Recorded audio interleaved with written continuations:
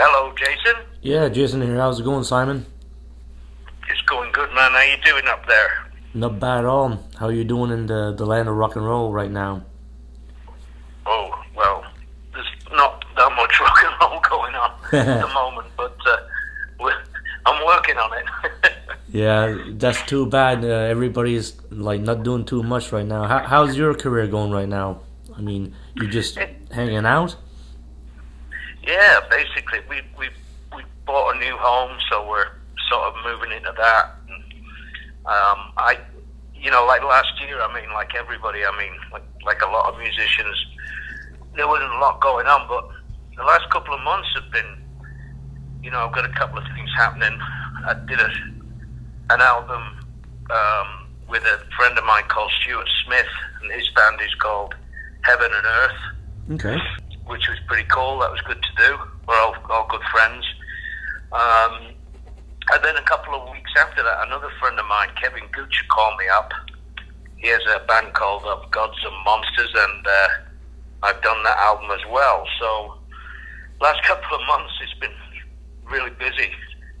It's been a while since I've done 2 albums in 1 year, So you're working with Stuart Smith now, or just like one-off? I just did the album. Okay. He has a deal with Frontiers for another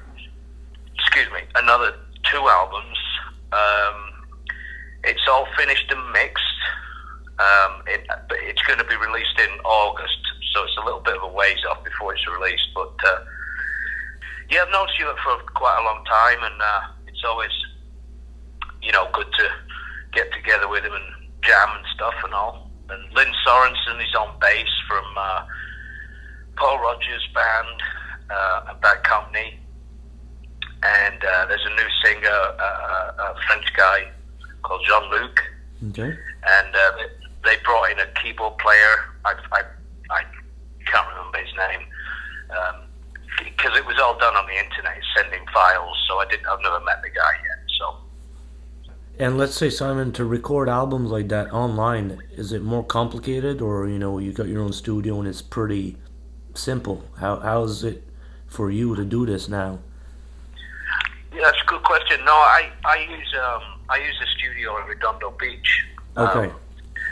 A guy called Win Davis. He did the Dio albums and stuff, and he's done a hell of a lot of albums down there.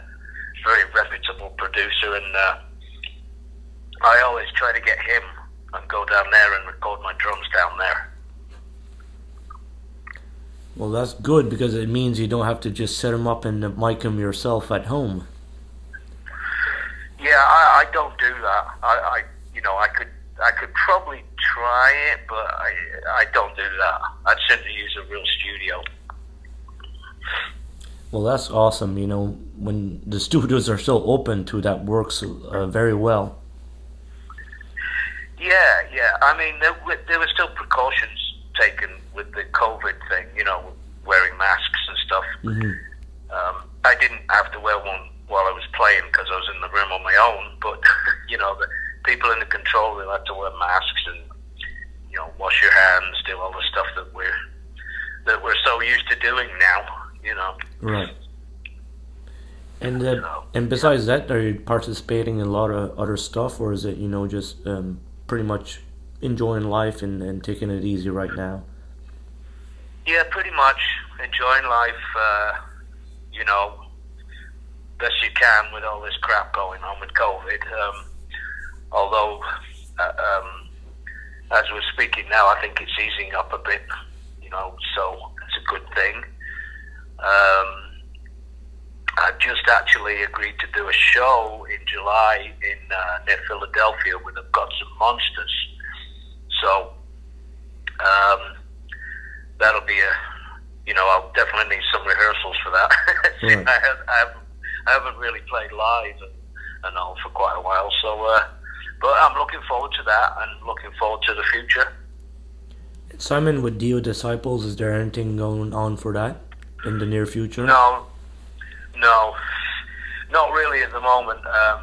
That got to put to one side a couple of years ago when we started getting involved with the Dio Returns hologram. So I think, you know, at some point, hopefully, you know, that we'll be able to get that up and running again once some of the concert halls open up and the clubs, hopefully. So yeah, we're more or less concentrating on deal returns.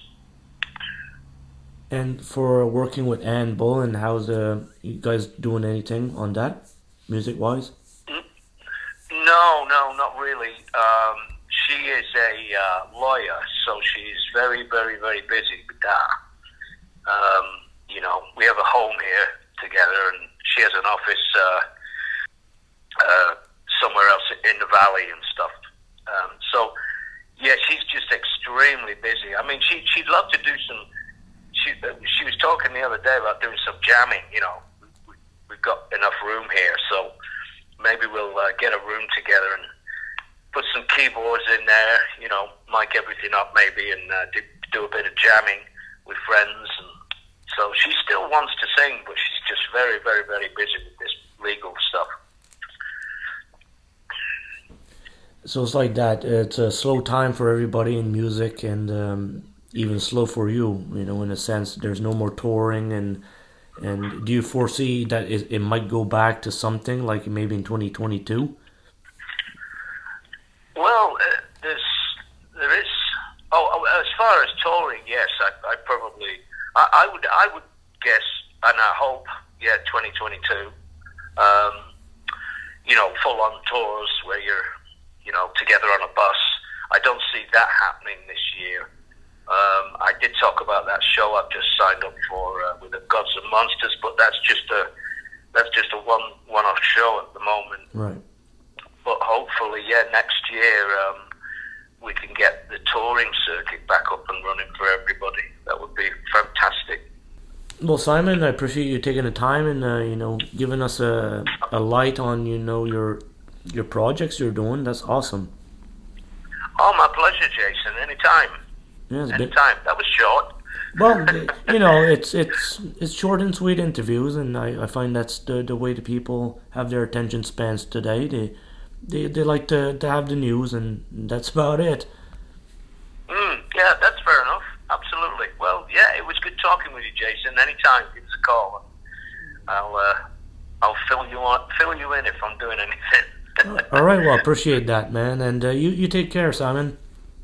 You too, Jason. Try to stay warm up there. I shall try to. All right, you have a good night. You too. Thanks, Jason. You're welcome. Bye. Bye, man.